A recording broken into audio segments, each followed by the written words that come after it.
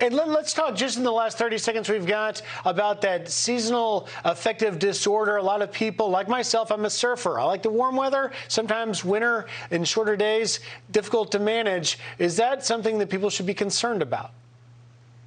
It definitely is real. That's why I live in Florida, frankly. I love the sun, but seasonal affective disorder is a real thing. And what happens is it changes us chemically. So what I like to encourage viewers is to look at what's going on for their neurotransmitters, you know, their serotonin, their dopamine, what's happening there. A lot of people sort of overlook that, but it's really important to, you know, focus on your nutrition because your gut health is connected to your brain health as well.